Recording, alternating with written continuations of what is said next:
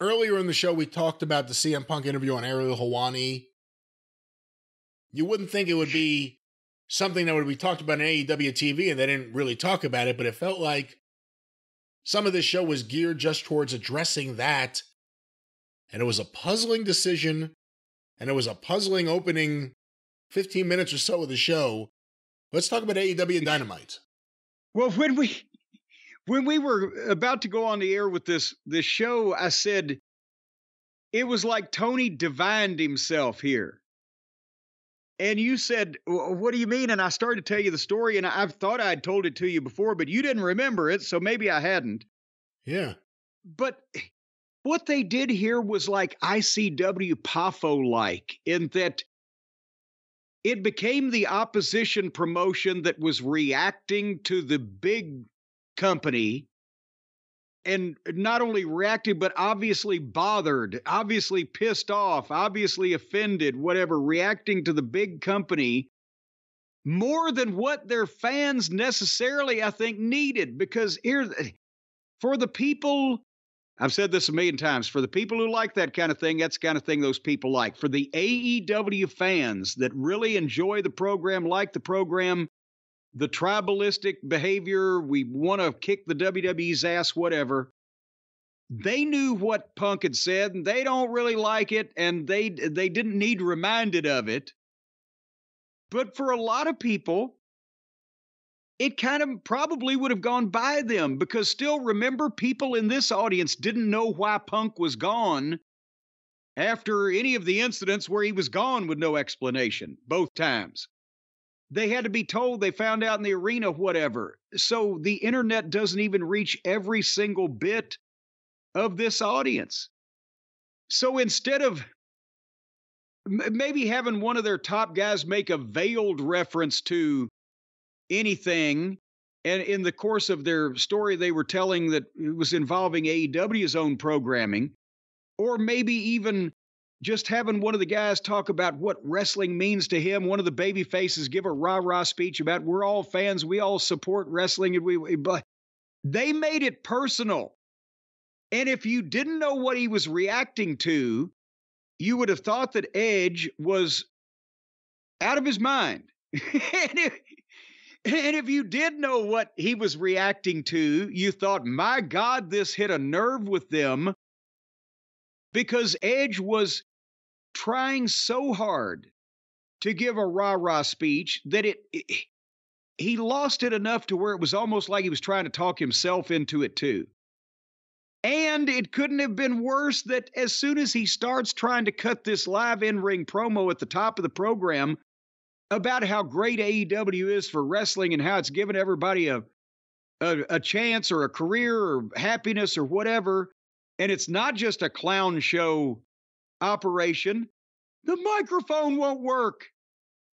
He's getting feedback. He can't, several times before they got that calmed down. But did you notice, Brian, when he initially said, there's been a lot of negative BS spewed this week, nobody in the crowd reacted. Nobody, then when he said, well, I'm happy to be here, or whatever, well, they react at that. But I don't think they knew or cared, because like I said, those people sitting there, they got their own opinion of the company. It's all the people who aren't sitting there that agree with CM Punk. But even they still did, so he had a good heart with this, Edge did.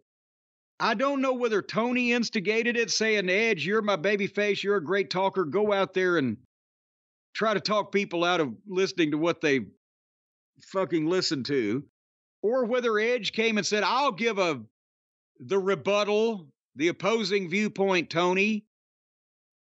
But he was trying to fire the crowd up, and like I said, was trying so hard it came off bad. But to rebut that it's the comments that it's a clown show business that's only meant to, employ the guys to have fun with their friends, and they're not worried about making money. He talked about all the dream matches that he could have with all this talent on the roster and said he's having more fun than he's ever had in his career. That's kind of an acknowledgement or an agreement, isn't it? I'm just saying you rebut the charge of this is all about having fun with your friends and playing wrestling and getting 5 stars with, well, look at all the dream matches I can have, and I'm having more fun than I've ever had before. How is that an opposing viewpoint? Yeah, and if Punk says AEW is a joke, Tony's a clown, he's not a boss, and then you come out and say, I can do whatever I want, he's the best boss I've ever had. Yes. That's the problem. The people that are like mad at Punk or mad at anyone for saying the real stuff, the truth about Tony. Yeah, because they don't want the gravy train to end. And don't worry, it won't. Don't worry, it won't. But come on, this was pathetic. This was pathetic. Even if his heart's in the right place, this was pathetic. He was stammering. The mic went out a couple of times, was giving him feedback. And it came out of nowhere. The fans didn't react. This is going to make people want to watch the show? Did you see when they did react? He said, I'm proud of and respect everybody that started the company. And he mentioned by name the Bucks and Kenny and Cody. And Cody got a pop, and then Tony. Cody is the only one that got a pop from that crowd when he mentioned those names. And you can tell that he was really offended by these. I don't know what Edge's personal relationship is like with Punk, but he was offended because but then he came out and said the same thing. So it's kind of like this guy's trying to fucking knock this company where I'm having all this fun, having matches with my friends. This was a backstage rah-rah speech for the other wrestlers. Yes. In front of the fans for no reason. For no reason otherwise than the powers that be, Tony, the top wrestlers in the company, were so taken aback by Punk calmly and pretty rationally and reasonably explaining what's going on over there, that the story that was so believable because it wasn't over the top, because it echoed and mirrored things that we had heard already and was delivered in an articulate way. It's true. Sorry. But the guys over there need to hear from one of their locker room leaders that, no, it's okay that this company is built on having great matches with our friends and getting paid a lot because we're having fun. The fans they didn't need to hear any of that. They should have let that slide off their back without a lot of comment because there was no rebuttal to make to Punk's statement. What's the saying? Truth is an absolute defense. This was one of the more minor league moments in the history of AEW.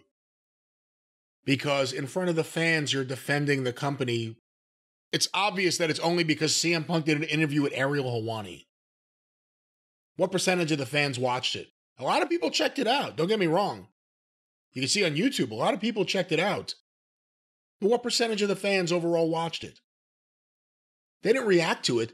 Because if you got to also remember, not every AEW fan hates CM Punk. And they all could look around and see what's going on. Dwindling crowds. Everything is less energy. The booking has never made less sense. For the people that want to say, you can't say AEW doesn't have stories. No, they do. Every story sucks. They go nowhere, and the momentum is dropped every single time. And there's still people out there that want to pretend and not call out Tony Khan because they want to keep giving him advice. So they don't want to call him out. But that's what this is. Yeah. This is one of two things. This is him going out there to defend the company for the fans, which doesn't make any sense, or this is him going out there to give Tony Khan an on-air hug because he needs it. That's what this it is. This is his version of Janelle Grant's Christmas letter to Vince. Well, those are your words, not mine, for the record. But this was it. It was funny because of the awkwardness of it, but I thought this was pathetic.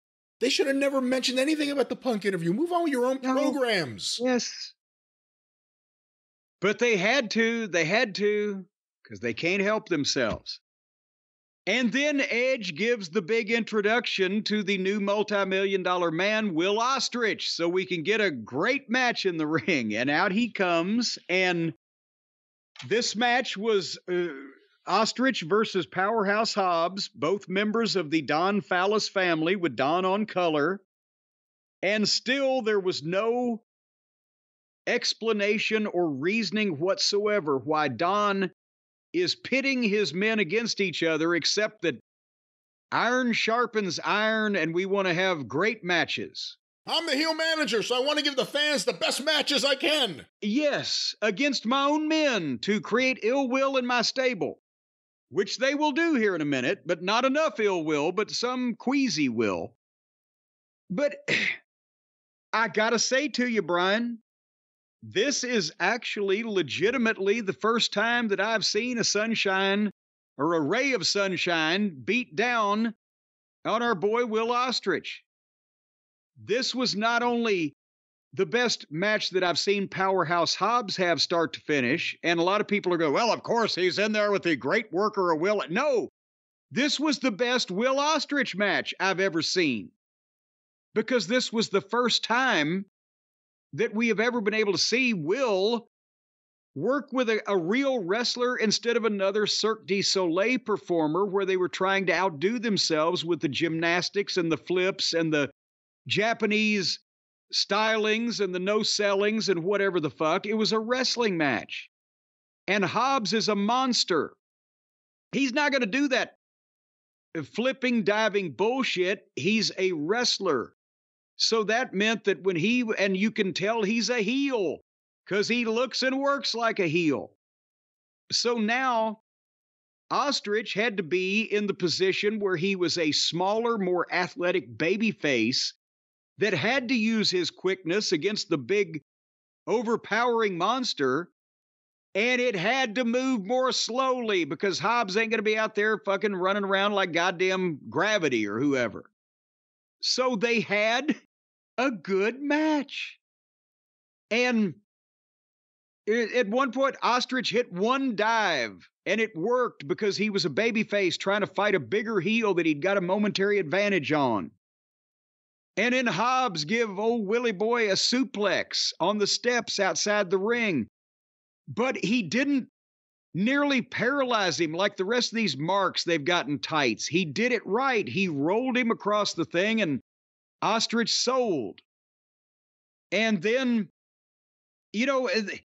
throughout the match, Ostrich proved he could sell.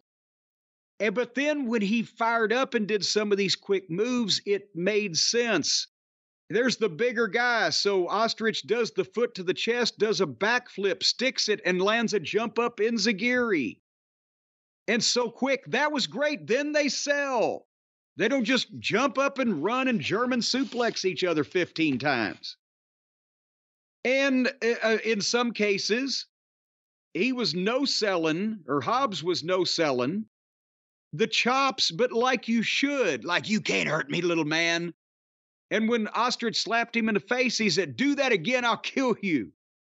And Hobbs was right there for everything. He was in the right place. And then finally, they're almost there. And I'm thinking, wow, no flips, no furniture. They've done this thing. Hobbs even caught Ostrich on a Cody cutter one time. And Ostrich had to duck around and go and do it again. But then finally, Hobbs goes to shoot Ostrich off and goes for a spine buster. And Ostrich is going to turn it into a DDT. And I wasn't there, but I can see it. They talked this match and this finish over. I bet you they even walked through at half speed in the ring. They didn't do this move ahead of time, and I'm not saying you should. Why take fucking bumps in rehearsal, right? However, nobody caught one thing. I think this is what happened. This is my mind reading. When Hobbs shot him off and went to give him the spine buster, Brian, imagine in your mind's eye when Jake Roberts goes to give somebody a DDT. What arm does he put over the opponent's head before he drops him? What arm does he put over the opponent's head? The right arm? No. The left arm. Think about it. Put it in your mind's eye. The left arm. Every time you see somebody give a DDT, what arm is around the guy's head that's taking the DDT? The left arm. It's kind of universal, right? Well, when Hobbs shot him off and picked him up for the spine buster, Ostrich's right arm was over Hobbs's head. And Ostrich was going to spin his legs around and DDT him, and I guarantee you they walked through it, and Hobbs said, or Ostrich was calling this match, obviously, said, when you pick me up for the spine buster, I'll hook your head, spin me around, I'll give you the DDT. But when they got in the middle of it, and again, if anybody that was backstage wants to write in anonymously and validate me or tell me I'm full of shit, I believe what happened here was that as Hobbs was spinning him and about to go down in a DDT, he subconsciously or just by rote tried to go down on the side of Ostrich that you would normally go down on for the DDT. But it was the other side because he had him by the right arm and they fell in a heap. But they fell with Hobbs over the top of Ostrich because he tried to go to the normal side without even thinking about it, just what you do, and it didn't work. That's what I think happened. But you saw them crumple in a heap. Or are you speaking to me now? Oh, I mean, I thought you were speaking to the audience. I did see them crumple in a heap, and then I saw, of course, what appeared to be Ospreay landing on his head. Yeah, well, that was next, because here's the thing. Yeah, I was so focused on that, I forgot about the first one you mentioned. They had this great match that Jim Cornette is trying to praise, and I'm really liking it. I'm thinking, okay, there's fucking light at the end of these guys' tunnel. It was the headlight of the oncoming train. They crumple in the heap on the DDT. Then immediately Ostrich goes to the top rope and does a flipping, twisting something off the top rope that is supposed to, I think, land on Hobbs as kind of like a senton type of thing or a swanton. And he landed right across the side of his fucking head. And quickly whispered something, I guess, to the effect of, "Are you still alive?" And then went over in the corner.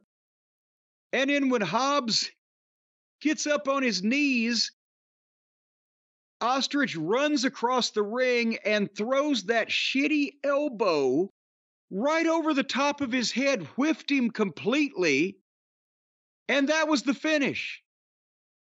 So now all of these guys have finishes that are predicated, because Danielson's about to do the same thing, on the guy being on his knees where he can't even take a fucking bump. And this is every time I've seen Ostrich do this elbow, he goes over the top of the guy's head. It misses, obviously, visually. So this is a guy that does all these impressive athletic things. And he's goddamn, it's like the Buckaroos. They do all that shit, but their finish is a shitty double knee lift with a guy on his knees who can't take a bump. Bobby Eaton used to hate that. If a babyface would shoot him in the corner and then drop kick him, like some of these guys do, he'd like, where am I supposed to bump? You can't take a bump. He wouldn't say it that clearly, but the meaning was there. So anyway, the last three moves were a complete disaster, and this was the best match I've seen either guy have up till that point. Explain that one to me, Lucy. Can't explain that to you. I really enjoyed the match. I like Ospreay. I've liked a lot of his matches so far. And Will Hobbs never gets used right, so why not have him do a job to the guy in his stable and in the process get his face crushed? Yes. Good match, though. It went a while. I mean, I worry about, we've been watching a rating story. Ospreay's good, but he hasn't really been presented the right way for a star to be introduced to a new audience on TV. The ratings keep going down. They open with the Edge rah-rah speech. This is going to be an interesting episode. Let's win one for the sniffer. Who's the sniffer? Tony. Oh, very good. Very good. You know, Tony Clown has become very popular ever since I slipped and accidentally said that on the show. A lot of the listeners have been sending that back at me. Tony Clown. But now let's not overlook that after this match was over with, Hobbs was mad and went to shove old Willie, and Don Fallis had to get in and separate them, and they didn't seem too happy. So are they? But again, there's no explanation for why this hated heel that they were doing the same thing to Don Fallis a few months ago they've been doing to Dominic. They boo him out of every time he tried to speak. Boo, cover it up. They hate this guy. He's evil personified. But he's managing the newest, most high-priced babyface that is smiling and shaking hands with fans and people are cheering, but he's wrestling other guys in his stable. And the reason he's doing it is because the manager of the whole group is setting it up on purpose. And this, I don't know that this is a what the fuck is going to happen in a good way, because you're confused by the whole goddamn thing. You don't get... I just want to find out what's going on to get it over with. But it's not like I'm hanging on the next development. And then, as Ostrich is on his way back through the entrance, here comes Danielson, and they pass. So now they're watching Raw too. And they pass in the entranceway, and they're wrestling on the pay-per-view in, less than 3 weeks.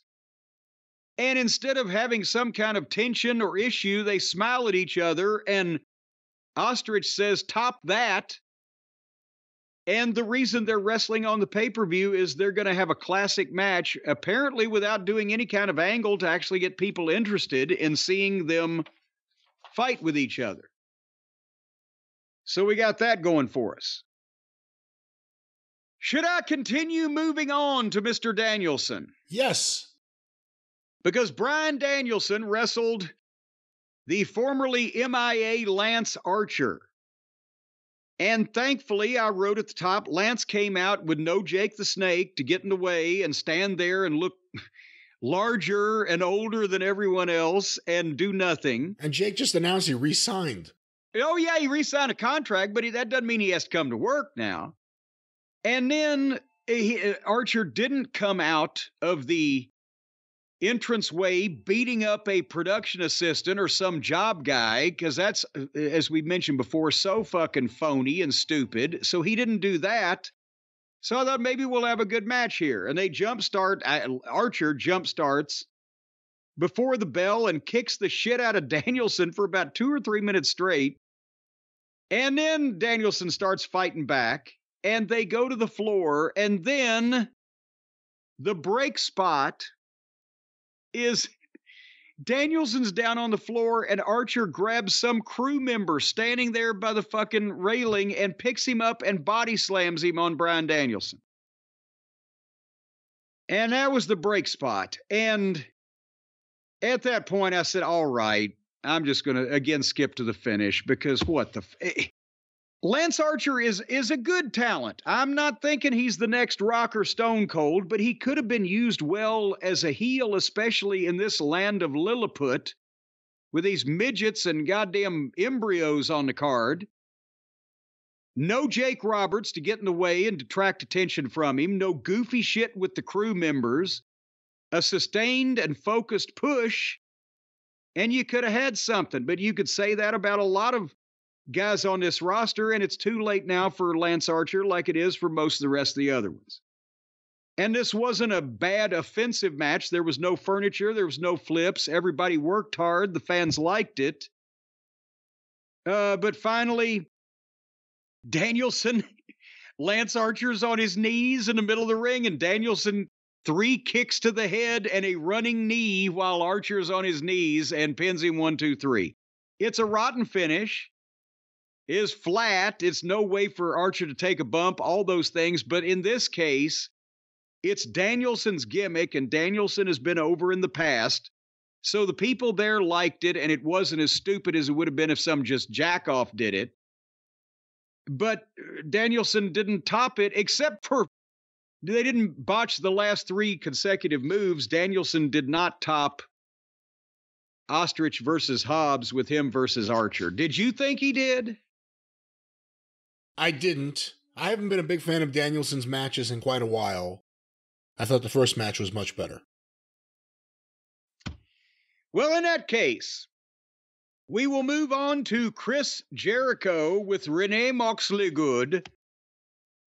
And another interview with Hook, where Jericho comes out last week. I offered to be Hook's mentor, but he said something that stuck in my craw. And he brought out Hook to talk about it. And I'm not sure dressing like a juvenile delinquent going to court is possibly helping Hook, but nevertheless, Jericho was upset because Hook said, "I know who you are," to him last week. And Jericho, of course, says, "Well, Hook, when you play the game at a high level, the rules are different. And I'm not asking you to trust me 100%, but believe in me as much as I believe in you." And Hook says he does believe, and that's why he got him a tag team match on Collision, which we're not going to watch. Nobody else will either. And Hook finished with, "But I'm going to be keeping an eye on you." And then Jericho's like, "That's the way I want it."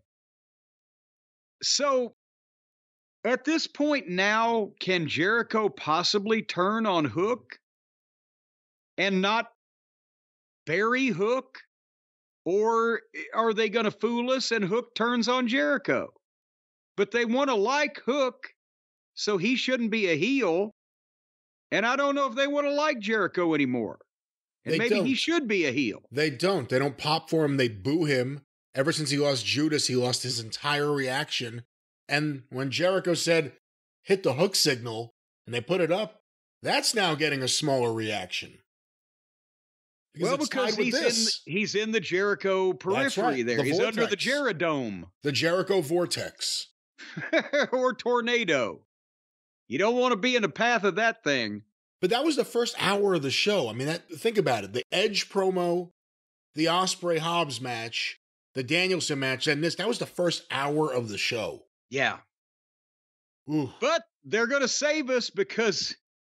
remember, I've been asking, why the fuck did they try to make Jay White, the old light switch himself, a top heel, a single heel? Why were they giving him 20 minutes to talk and to work and to beat everybody?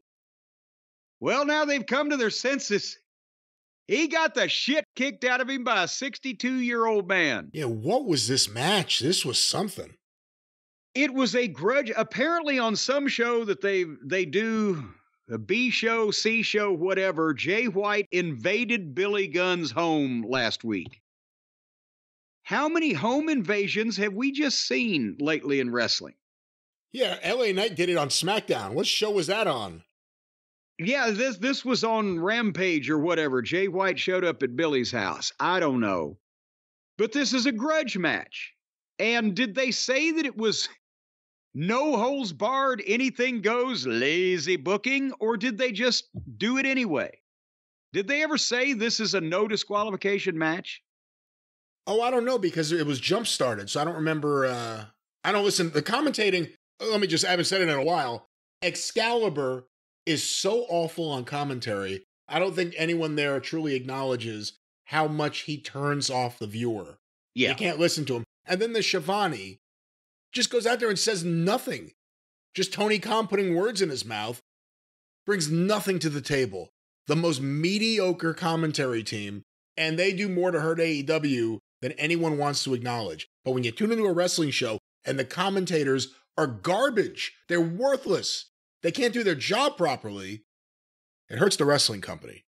And then there's Taz sitting there in the middle going, "Yeah, the check is cashing, but I used to be on a real show." Yeah. Exactly. Anyway, what happened, for those of you who missed this piece of excitement, Billy Gunn jumpstarts this match and takes him outside, Jay White, out into the arena, on the floor, through the stands. They fought for what on my time counter on the DVR was 7 minutes, all through the arena without using the ring, rolled into the ring and rolled back out and went to break. And during the break, they were on the goddamn floor most of that time. When they came back, they were in the ring fighting for the first time on television in 10 minutes. And of course, Aubrey Ed was the referee, and there she was standing and staring the whole time.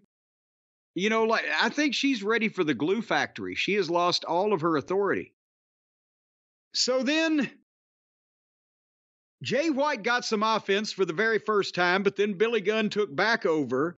And suddenly on the screen, the Acclaimed, Caster and Bowens, are in the locker room in the back, laying on the floor, writhing in pain, as one of the announcers said.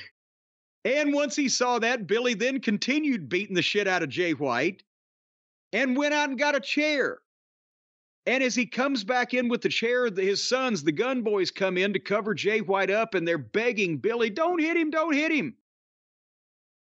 And then while Billy Gunn stops and pauses for a minute, trying to get his kids out of the way, Jay White comes in with a nut shot.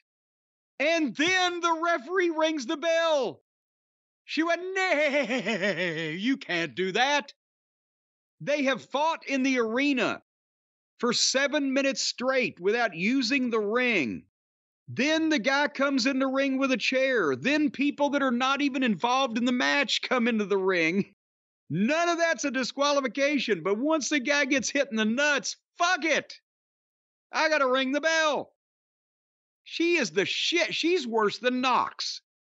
Because No, she's not. Come on. Yes, she is. No. Because here's the thing. Think about this. Knox, between the fact that he's rotten, but he's also so skinny and pale and bald and looks like a desiccated corpse, that he's almost translucent. You can see through him. He doesn't stand out. You can ignore him. But you can't ignore this fucking little filly of Aubriette, because she's always prancing and dancing and taking her stances and flipping her mane about and making her faces and gestures and pointing and stomping her hooves. You can't ignore her. So she's worse than Knox. But anyway, the bell rang, and then the heels got on Billy Gunn, but the Acclaimed, who were writhing in pain on the locker room floor on the screen a couple minutes ago, hit the ring fine and make a save. They have a sloppy fight. They throw the heels to the floor, tear up the desk, and are about to put Jay White through the desk when the Guns save and the heels run off. And this was a mess, but more importantly, my God, they beat the shit out of Jay White, or Billy did. And then when the heels tried to get some heat, the baby faces came back and kicked the shit out of them, ran them off again. What the fuck was this? Atrocious, awful, bad use of the 9 o'clock hour. Oh. There's a bunch of things I could say. Billy Gunn is his age. He probably shouldn't be in singles matches. He was the best worker in the ring. That's the problem. This whole segment was still the best worker in the ring. I don't really care too much about the Acclaimed Bang Bang Gang feud. I hope Juice Robinson, when he comes back, is not with any of these people. That's the problem. Every time someone leaves AEW for an injury or something, you're always like, when they come back, I hope they do something completely different than everything they have done so far. But what happened to, does he need a kidney transplant, Juice? What happened to him? It was his back, I think, wasn't it? Oh, boy, I don't know, but it's not promising. Anyway, that happened there. And then I've got to admit, maybe you can fill me in because I didn't watch the first of this. I just watched it when the money came out. But Renee Moxley Good was on the stage there with Willow Nightingale and Chris Statlander, who doesn't speak at all, just stands there. Why is she there? Please break her out of please send her to the Performance Center so she would have a career. Anyway, and Stokely Hathaway. And I started fast forwarding this because I don't give two shits about what these people have to say. But then here came Mercedes Moan out to join them. So I stopped. So what was Willow saying? Did Willow explain in any way, Brian, what the bad blood is between her and Mercedes Moan, since Mercedes has not wanted to give us any detail? It's Mercedes Monet, or Monet, as you well know already. No, what Willow did, I wish you would have seen this, was she is yet another person to give an acceptance speech. Oh, boy. To give their valedictorian speech, to talk about all the struggles they've been through and working small shows. And it's the same thing everyone's doing. You don't want... Wrestlers never did this. Now everyone does it. I want to talk about the things I dreamt about growing up. We never heard about childhood dreams until Shawn Michaels. Yeah. And now it's all we hear about. And it wasn't even probably really his childhood dream. Vince loved that tagline. Vince loved that statement. Well, she gave, she's very, seems very happy, and they shot it differently so you could see the crowd behind them. Well, they shot it differently so you could see the people behind them. I don't know if I'd call it a crowd. I think that's the only shot they could take.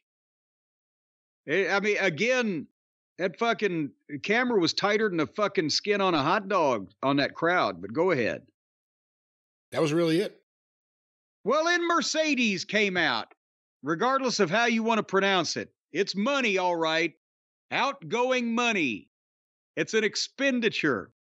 She stood next to Willow 3-4 feet away, right, with the announcer in between them, without looking at her in an unnatural, but she wasn't looking at the camera either, and she was turned. It looked like she was staring to the people in the building. She was staring at the empty entranceway because they're on the stage with the people in back. So Willow is just staring at Mercedes staring at an empty doorway to the people in the building. And she, again, gave a recited, prepared set of comments with no emotion and not saying anything other than whoever wins the title match between Willow and whoever the fuck at this pay-per-view, she wants a title match at the next pay-per-view. And then she did her little stripper dance and she was gone. Millions of dollars, Brian? What the fuck is going on here? I was told by someone in AEW that she's not getting paid anywhere near what the rumors are. So we can. Is she getting paid? That. Is she getting paid more than $14 an hour? See, now you're being ridiculous. Now you're just being silly. Of course. So far, what I've seen, you could get a cashier at fucking Target dressed up and have her do the same thing. $14 an hour, maybe in the big cities. She has not. It's been the law of diminishing returns each and every week. It's a month now. The first promo was in her hometown and got a good reaction. This is just up the road, Worcester, Mass. Got a nice reaction, but she's not moving the ratings. She can't explain anything. Everyone's still talking about her on commentary last week, saying nothing. Not good things about her on commentary either. No. So the women's division still remains a problem, and I think, it's hard to compare the two, but she has, at least to me, the positive momentum of her went away a lot quicker than it did off like Paige when she came in. Where's Paige? I don't know. Collecting her check. What do you think? Oh, my God. Well, whether it's millions or hundreds of thousands or whatever it is, at this point, it's TV time that's being taken up. Is it not, for no good reason or purpose? But that's a pretty good transition to the next match, Brian, the tag team tournament match. This is the semifinals, apparently. The Lollipop Guild versus the Puddin' Gang. The Buckaroos, Maddie and Nikki, against Pockets and Trent, because Muffin Top Taylor is still, well, he's always been unable to wrestle, but now he's not medically cleared either. And the babyfaces came out with Trent's mother, Sue, who bakes the cookies and drives a minivan. How much do you think they have to pay Trent to put up with being portrayed as a complete bumbling fucking idiot on national television? I don't know. If you had tried to pitch this angle or program to any other babyface in the recorded history of wrestling, they would have quit on the spot before they would have had their mother drive them to the show in a minivan or second them at ringside and give a fake slap to one of the EVPs. But anyway, the idea that this of all weeks, where the comments have been made about this company and that they're clearly defensive about, that they would allow this, not only these immature, emotionally stunted, egomaniacal pricks to present this exhibition of mud show wrestlers and bad comedy when the WWE's on fire and the prevailing opinion of their company is that it's a joke company run for the benefit of its indie level wrestlers. And if you're friends with the right people, you can get jobs whether you're ready for television or not. And then they put this match on TV. Does Tony Khan have no clue what this looks like to adult, impartial wrestling fans? It's like I can see The Rock on one channel and I'm watching kids play with their mother on the other channel for the tag team title. And big surprise, the Buckaroos won. They beat Trent, who's still, again, the only guy in this ring that's worth a shit, but he's been buried long ago. And then, so now the finals, by the way, surprise, surprise, are going to be the Buckaroos and FTR. The Buckaroos will beat FTR, and then since Moxley basically refused to be in the tournament so they wouldn't have to do a job, then the Buckaroos can fight the other guys that haven't been beat yet. And FTR does another job. But having said that, here the Puddin' Gang goes for their big hug, and Trent ran and leveled pockets with a big knee. And Taylor stands there with just a blank look on his pudding-filled face, like I don't know what to do, so I won't react at all to anything, even though my friends are fighting. And Trent walks off on the whole thing, and his mother is standing there at ringside. This match of all matches on the week where they've been accused of being nothing but a vanity project for people's friends. And they do 20 minutes of national TV that's a vanity project for people's friends. There's not one motherfucker here that deserves to be on goddamn national television on a wrestling show or any other kind of show. Whether it be Maddie and Nikki, Pockets, Trent, Muffin Top, or his cookie bacon fucking mother. Can you tell me I just told a lie? Which one of these motherfuckers deserves to be on a nationally televised wrestling program? None of them would be on my program. So they did that. Did I miss anything discussing it? I guess the only other thing to note, some of the listeners sent this over. I missed it when it first aired because I usually have it on mute. The Bucks, when they came out, I guess shouted out the scapegoat, Jack Perry. Again, of all days to do it, they shout him out here, and it's just, again, it's... Okay, but now wait a minute. And their boss, Tony Khan, is mad at Jack Perry and won't bring Jack Perry back. So his direct underlings, his EVPs, are shouting out the guy that the boss is mad at on the boss's TV that the boss pays for? Unless Tony's not that mad at him anymore. That's the other thing you have to take into consideration. But, that's the thing. They got what they wanted. Everyone always makes like the Bucks wanted to do this and change this. No, they just wanted to get as much money as they could for themselves and their family. And their friends. And their friends, but really about themselves. It's always been about themselves, and they try to pretend like it isn't. I don't necessarily want to say they're friends as much as they're stooges, the people that prop them up, the people that write them the love letters on how they hung the sun and the moon and the stars. And but it's bad. It's minor league. If you tune into this show, it's like something you would have seen on the worst moments of TNA. The Bucks putting on wacky outfits and wacky personas to pretend they're vice presidents, even though they are, doesn't even seem like it. And just wrestle matches that don't do it anymore. Everyone can get a pop when you do a flip and you land on your head. But to actually tell a story in your match, that's always been an issue with them because they always have to break every rule. When we say the rules, the things that make wrestling, like a referee enforcing rules. No, everything just happens nonstop because otherwise we can't get our great ideas out there. That's bullshit. And now they get less reaction than ever before. Because you've seen it. And they don't draw any. They're getting paid more than any tag team in history. They mean less than ever before. And no one would pay to see them. It's incredible. But that's what they wanted. They were they were in this for the money. A lot of people want to pretend it's not. When you hear Adam Copeland go out there in the opening and say, we're all here. There's a reason. And he starts listing people. There's a reason we all came here. Yeah, there is. Yes. Tony gave you a whole lot more money, Adam, than they were going to give you in WWE. Tony let you do what you wanted instead of pushing you down in the mid-card because you weren't drawing as a main eventer. Work one day a week, have fun with your friends, and do mostly whatever you want. That is and like we said, that's either the wrestling legends exit plan and retirement strategy, or the guys who have never been on television of any repute whatsoever are happy to be on big time TV.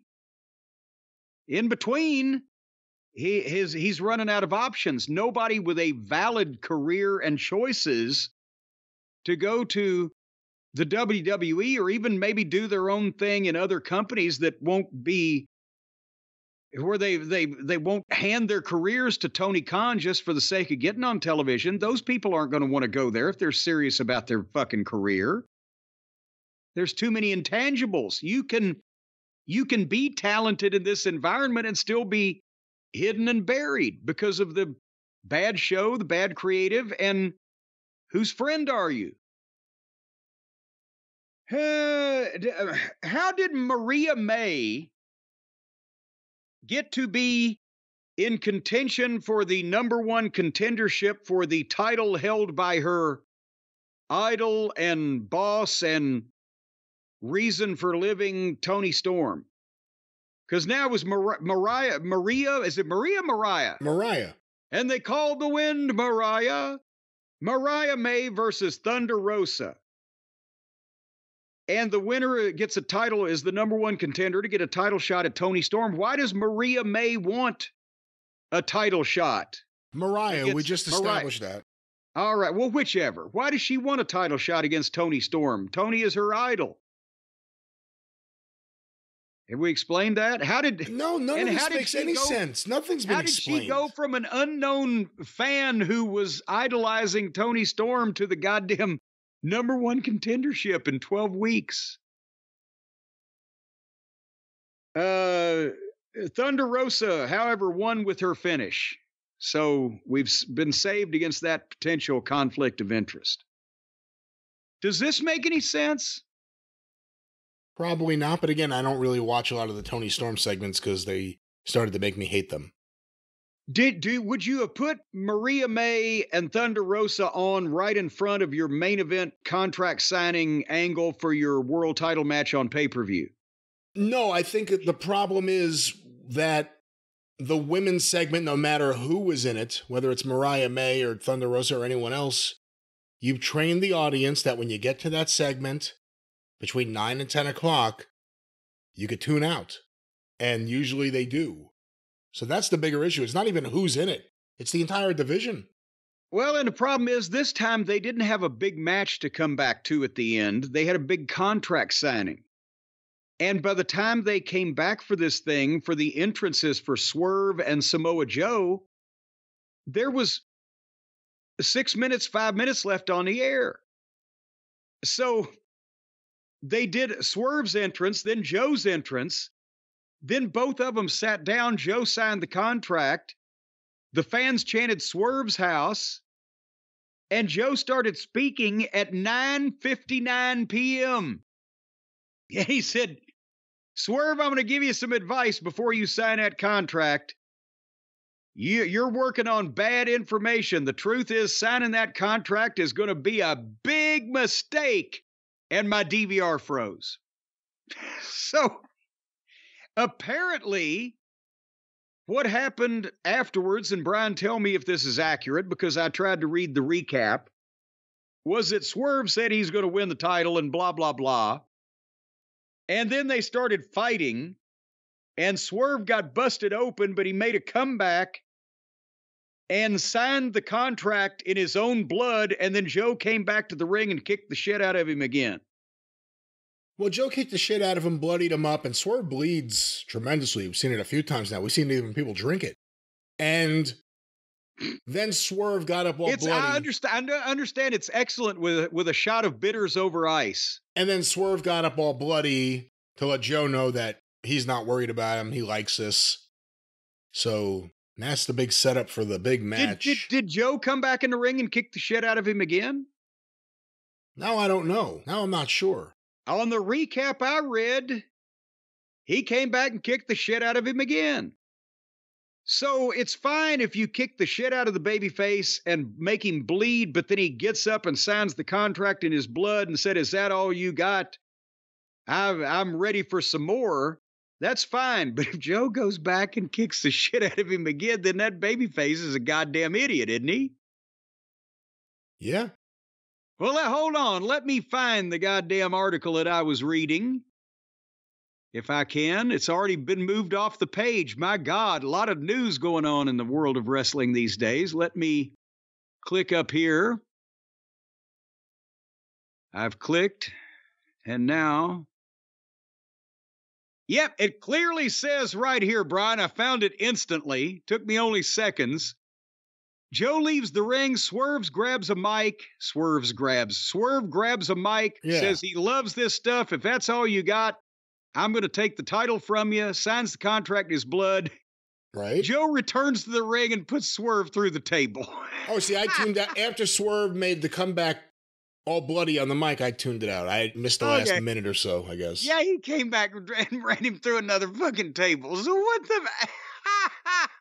God damn it. You know, the other thing, too, it's important to note the ratings have gone down, and everyone has different things to blame, but you can look at other things. Things that are hot, the ratings don't go down like this. It's because the product's cold, the TV's cold. The more they've introduced shit after 10 o'clock, and again, this is a DVR for a lot of people like you, like me. If you set your DVR for Dynamite, it's not going to record the thing after it. It's not going to record the overrun that's not in the schedule. More and more people started missing that stuff. The ratings keep going down. If you're doing main event stuff and it's after everyone's DVR work, don't assume everyone's going to go to YouTube and seek it out. I guess that's the other thing.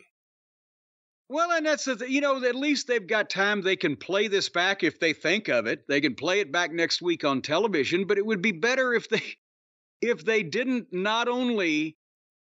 You can advertise a match. You can advertise Samoa Joe versus Swerve Strickland. Stay at it to the end of the show here. You're going to see this match. But when you advertise a contract signing, you can't come out and say, now, you know they're going to fight. You pretty much know they're going to fight.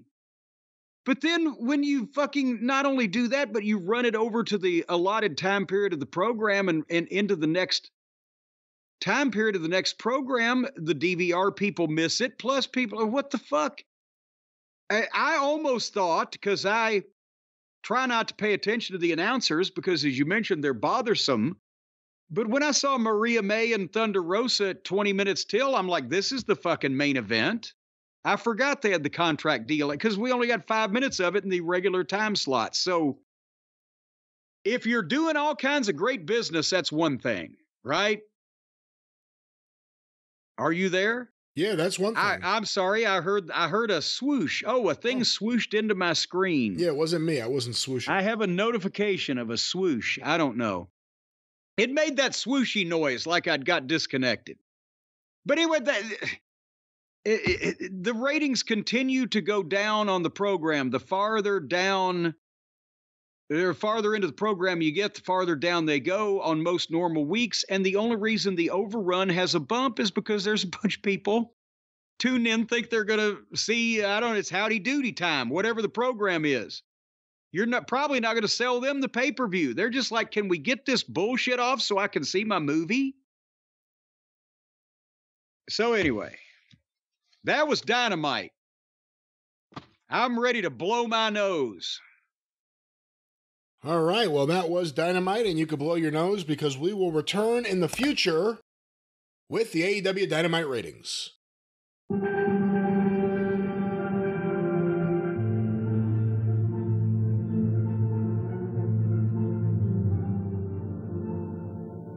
Does this one stop? All right, stop. Oh, it didn't stop. Let me lower it. We are in the future. Yes, friends, he was a great man, gone too soon.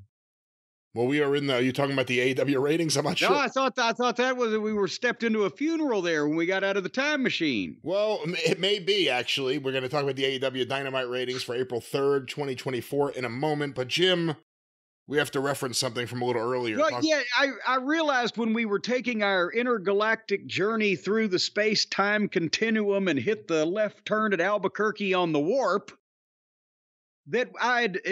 alluded to a story that I was going to tell that you hadn't heard or couldn't remember. And then we never fucking did it. And I thought we ought to clean that up before we go any further. So if the people got to the end of this program and didn't hear it and had actually given a shit, they wouldn't be saying, what the fuck? Right? So what I was trying to say earlier was, with Edge cutting that promo in defense of Tony and the company and its raison d'etre for living.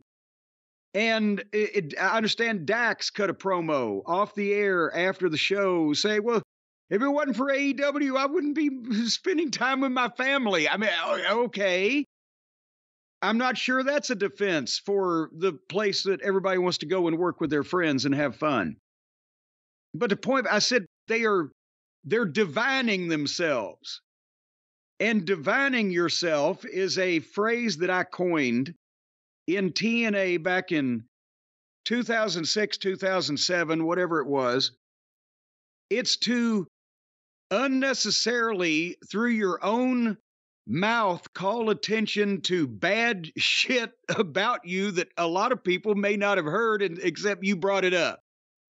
Or stooging yourself is what it could be shorter for those of you smart to the wrestling lingo. And do you remember Johnny Devine? He was one of the Canadian guys, was with Scott D'Amore's Canadian group. I remember the name more than I remember the actual wrestler, but I remember the name. Nice guy and a good worker and etc. But it was the night the TNA pay-per-view that Scott Hall no-showed and Kevin Nash and Samoa Joe got in a fight. And when I say fight, a very sharp, loud, profane, pointed verbal confrontation. And I think Nash pie-faced Joe, and it was in front of a lot of the guys in that fucking, the trailers that served as locker rooms. Because Hall had no-showed the tag match main event of the pay-per-view. Surprise, surprise. And Joe was supposed to give a promo at the start explaining why that, whatever the reason was, it was going to be changed to whoever the fuck was in it, right? And in the process of doing that, Joe pissed off because this fucking guy no-showed. When again, these young guys were doing the work and carrying this thing, and it was the impression that the WWE guys just came in, made the money, jacked off, vacation, whatever. There's something to that, but nevertheless, Joe gets fucking pointed on a promo about Hall at the start and pisses Nash off without even, I think, really knowing that he had done that. He was just venting at the guy that no-showed the pay-per-view and fucked his match up. And then afterwards, Nash goes in, starts cutting a promo on Joe, and it gets heated and ugly or whatever. So the next day, at TV, they call a meeting because Samoa Joe prides himself on being not only a professional, but an adult and conducting himself in a certain manner. And he felt he wanted to apologize not only to Nash for things he had said, but also in front of the company and the group, the boys, and, for his behavior in that setting. And from Dixie was there on down, Jeff and Dutch, and then, as the producers, the referees, all the wrestlers, Joe stands up, gives a very impassioned apology to everybody for conducting himself in that manner. He's a professional and he doesn't want to set a bad example for that. Very well received. They gave him a round of applause. I think Dixie gave him a hug. And the meeting was over, right? And suddenly, swept up in the fucking emotion of this cathartic, soul-bearing journey that Joe had taken us on, or maybe just seeing, well, he got a round of applause, maybe I can, I don't know what was going through his head. Johnny Devine stands up and raises his hand.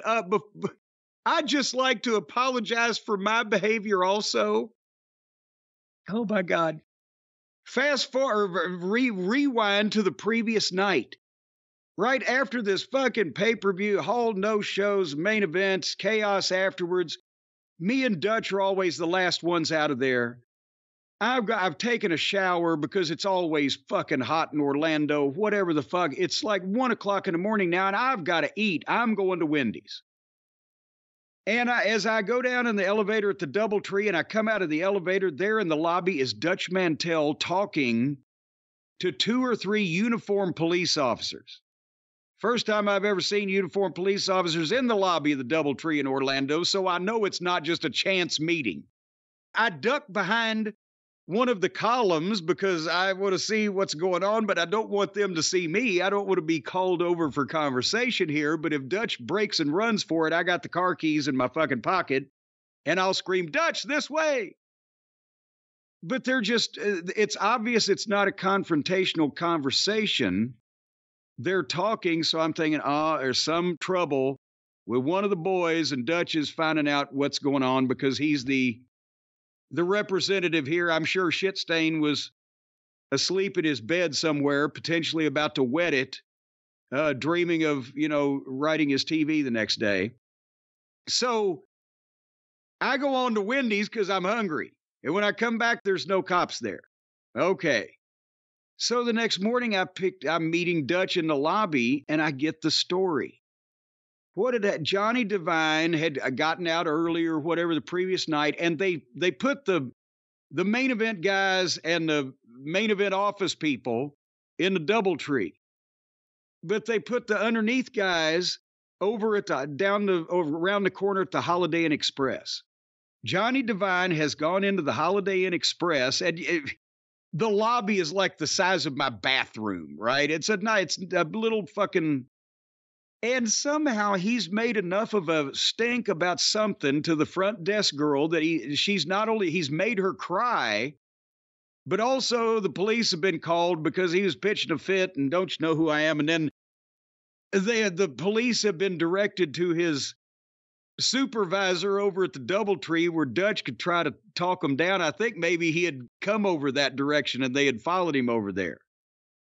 So anyway, the point is, it wasn't a big goddamn deal. No one was injured. He offended the girl at the desk and was told in no uncertain terms to apologize and wasn't going to get TNA kicked out of the Holiday Inn Express. Dixie didn't know any of this happened, right?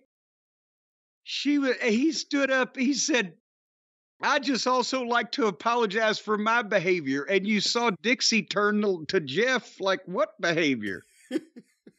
And I shouldn't have conducted myself that way also, and I wouldn't mean to bring any shame or embarrassment on the company. And again, you see her turn, "What shame? What embarrassment?" And he apologized to everybody, and he's standing there waiting for the fucking round of applause that doesn't come because everybody's buried their face in their hands like, "You fucking idiot, you've just stooged yourself." Half the boys didn't really know about it, and it didn't go any farther. I think Dutch told Jeff, and Jeff wasn't going to tell Dixie. And then the meeting broke up, and you remember you said you remember Johnny Devine's name? I don't think he's wrestled in the United States since then. Oh, no, really? I mean, no, he wasn't there long after that. And I hadn't seen or heard of his name in a long. Johnny Devine, are you out there? I liked him. He's a good kid, but goddamn, that was hilarious. Especially, it was like trying to follow the Gettysburg Address with a goddamn C-SPAN fucking speech. And he stooged his own self for something that had already been covered and dealt with. And it all ties back to AEW, because if you're an AEW fan or just a wrestling fan and you have not watched the CM Punk interview or read wrestling newsletters or anything or websites, yes, you have no idea what's going on. And all of a sudden these wrestlers are like, "I'll get back to the wrestling in a moment. I want to tell you how happy I am to be here and why you should all be happy that I'm here." They're jumping up and down, calling attention to something that maybe just could have blown over if they just give it a week or two and go on about their business. But they had to jump in. And when your whole thing is, don't say anything bad about Tony, you got to love it here because they pay me and give me the right to feed my family. You know what? You could say it about any boss at any job anywhere in the world. Don't say anything bad about Mr. Smithers. He may torture people, but because of him, I can put food on the table for my family. Yes, they eat only the finest gruel. Farm-to-table gruel. Well, let's talk about farm-to-table gruel. AEW Dynamite in Worcester, Massachusetts. Worcester, by the way, before we get to the numbers, do we have a crowd? Did anybody was there a crowd there? Actually, I do have something here, and this is... this the Worcester? Was this what's the name of the building there? The DCU Center. The DCU Center is what it says that's here. One of those new places they've built in the last 40 or 50 years. I haven't seen those. Well, I have information here from WrestleNomics as well as WrestleTix, and the last 3 shows in the market for both companies. April 15th, 2022, SmackDown, 6,738. 7/27/22 for Dynamite, 6,143. Comparable. October 2022 for SmackDown, once again, 6,261. About the same thing they'd done before. And AEW Dynamite, April 3rd, 2024, 3,252. Ouch! All in the same building. About half of what they did before. Yeah. Okie dokie. Well, what's the numbers? Certainly they're up this week with the appearance of Will Ostrich and Mercedes Moan. And Okada went back to Japan, so he's collecting whatever. If he's a couple $1 million, he's collecting 50 or 100 grand a week to stay home. Well, you can't blame him. That was the offer that Tony said. He goes, I can go work for WWE and move to Florida, or Tony will give me all this money. I got to fly to Japan for a month. Jim, and there's a truck or something in the background. It'll pass. AEW Dynamite on TBS Wednesday, April 3rd, 2024, 8 to 10:05 p.m. On average, 752,000 viewers. Oh, boy, howdy. What happened there? And for the record, this is up 1% from last week, which was 747,000, and it is 4% under the trailing 4-week average of 781. Everything is trending down. The crowds, the ratings, everything. So that was not an anomaly last week. It's the start of a fashion trend. Let's not watch AEW. Well, Jim, let's go to these trends right here. Did they start lower? Did they start significant? Did the air come out of the Big Bang? I would have to double check. I almost think it may have been around where they started last week, but you may remember better. Quarter 1, 8 to 8:15 p.m. These are compiled by WrestleNomics. The Adam Copeland live rah-rah promo, followed by Powerhouse Hobbs versus Will Ospreay. 933,000 viewers. That's about where they started. That's about where they've started numerous weeks and still stayed above 8. Quarter 2, 8:15, 8:30 p.m. The continuation of Hobbs versus Ospreay with picture-in-picture ads, and the post-match with Don Callis, followed by an ad break. 761,000 viewers. Oh, there's what's gonna happen. That's not normal. I can't do this math. 130, 160. Wait a minute. 139 and 33 is 172. 172,000 people after the first 15 minutes. You have to think, even if you were tuning in, that Edge speech may have run some people off just because it went on for a while, and what was it? It went nowhere. It was frantic. Almost kind of panicked. Please don't pay attention to the burning deck of the ship. It almost was like a plead for people to please, come on, I'm here. Yes. You like me? I'm telling you. So that, and Will Ospreay. And by the way, Tony Khan was asked today on the media call for the, for something or other about the CM Punk comments. He won't comment on it. So, he can't comment on the comments? No, he can comment. Tony is scared to comment on anything that doesn't portray everything in a glowing light, and it's hard to do that when someone else is telling the truth. Jim, quarter 3, 8:30 to 8:45 p.m. Bryan Danielson versus Lance Archer with picture-in-picture. 756,000 viewers. Oh. Bryan Danielson's one of their big names, but... No, he's not. Well, on paper, he should be. They booked him like shit, and now he's meaningless. Now he just works long competitive matches with everyone. So Bryan Danielson means less than he ever did before in AEW as far as being a draw, because you've seen it all already. Remember when he was given those great live interviews in the ring, and we were like, oh, and you never hear him speak unless it's a pre-tape or, He did those great interviews for a few weeks, and then he disappeared, and then he was a babyface, and then he put him with the Blackpool Combat Club, and that was it. He's just been in limbo ever since. Nothing happening. Quarter 4, 8:45 to 9 p.m., the ending of Danielson versus Archer, an ad break, the Chris Jericho Hook ramp promo, the Shane Taylor Promotions backstage promo, and the start of Billy Gunn versus Jay White. 743,000 viewers. Ooh. So what we've done here is we've lost 190, right? 933 to 743, 190,000 people in 1 hour. That's right. And again, a lot of people are telling Tony that nothing's being done wrong. Ratings are down for everyone. Don't worry about it. They're not helping Tony. They're denying the reality, which is he's doing a horrible job as being a promoter and a booker right now. Quarter 5, the big 9 o'clock hour, 9 to 9:15 p.m. The continuation of Gunn versus White. Was that a continuation or was it a fucking evisceration? I've never seen a motherfucker get beat so bad. He was beaten like he owed Billy Gunn trans. Well, it also had picture-in-picture ads, and then a post-match with the Guns, the Acclaimed. Or just that, the Guns and the Acclaimed. The Young Bucks' best friends backstage angle, followed by Willow Nightingale's ramp promo. I believe I zipped through that. I saw them and didn't bother to watch it. Yeah, I must have missed that too. I don't remember what that is. But then the beginning of the Nightingale promo on the ramp, 780,000 viewers. So they picked up 37,000 at the top of the hour. Brand new shot at retaining these people, new viewers. Let's see what they do from here. And how would you run off the audience if someone said, Jim, run off the audience as quick as you can? You put the women and the Young Bucks out there.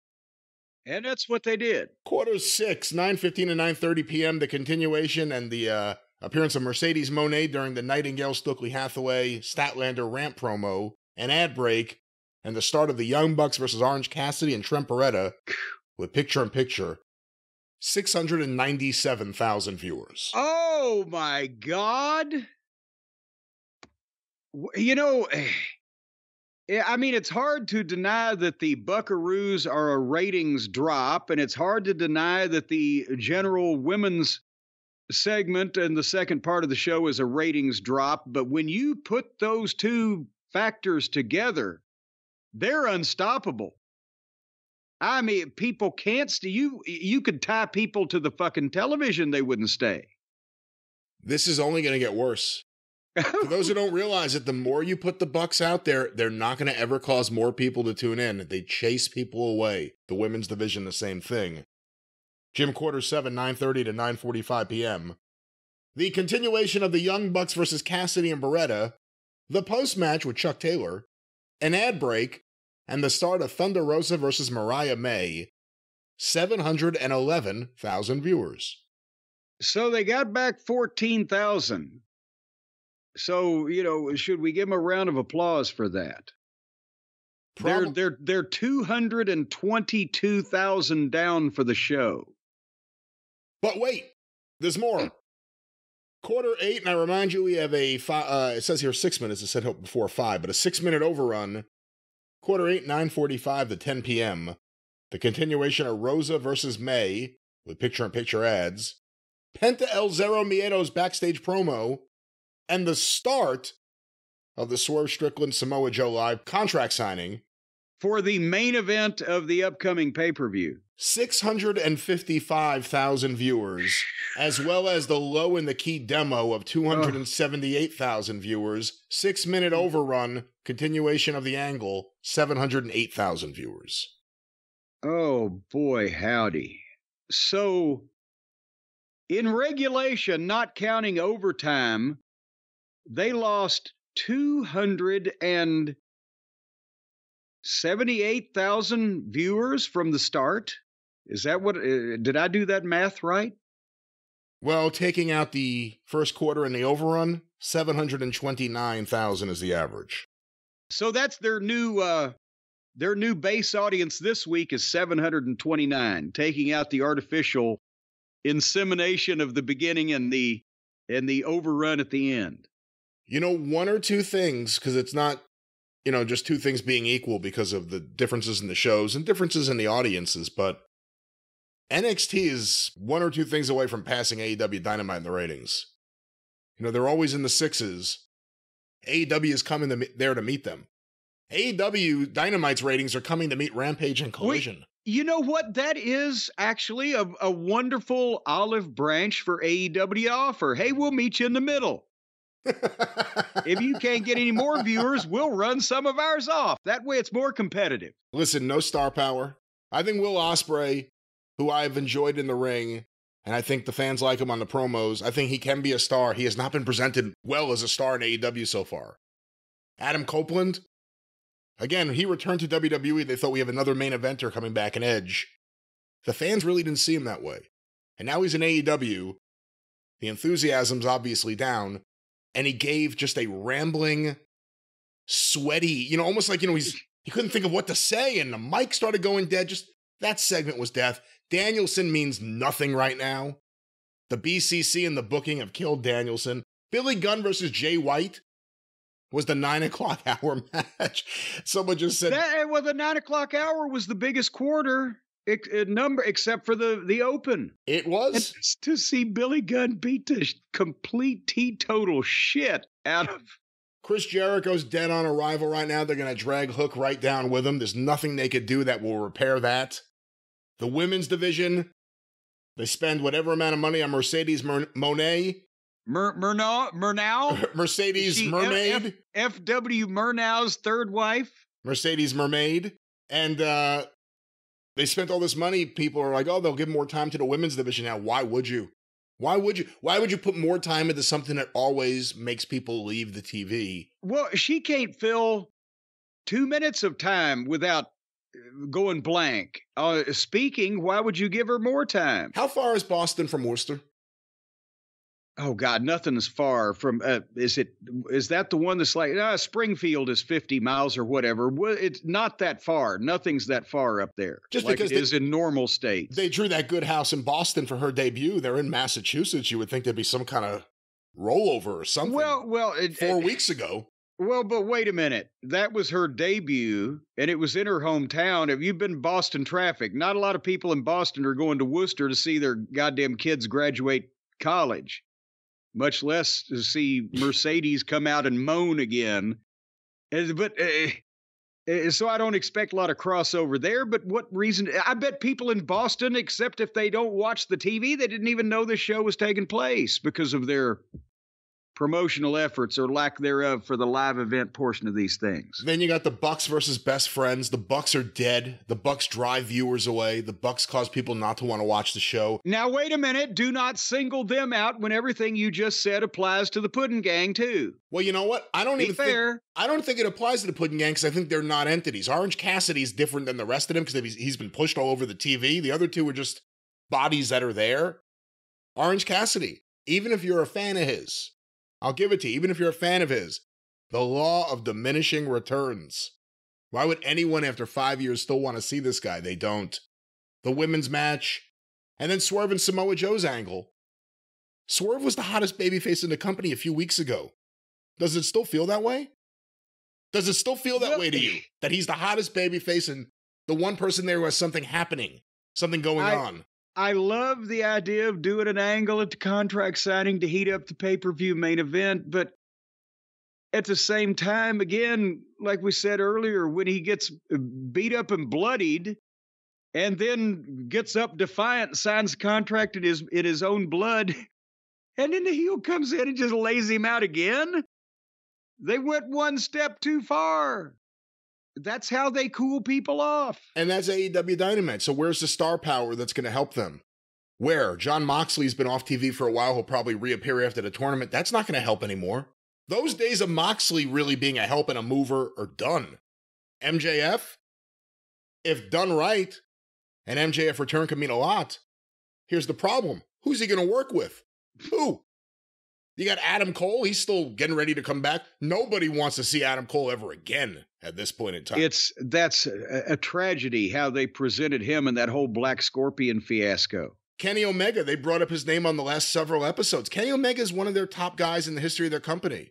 And now we're hearing that he is probably going to have an operation on his intestines. He ain't coming back anytime soon.